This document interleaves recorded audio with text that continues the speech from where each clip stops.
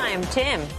KWEB, I think China, whether you expect the macro to improve or not, I think the trading in these core stocks is seen a low.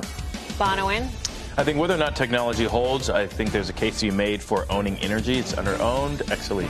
Dan. Yeah, XLU, utilities. I'm not sure rates are going so much higher here. It looks like they've been basing the breakout. Guy. Baseball starts this week, Mel, as you Can't know. wait. We'll break it down on other shows. Transocean, that comes out rigged. It's been stealth rally mode.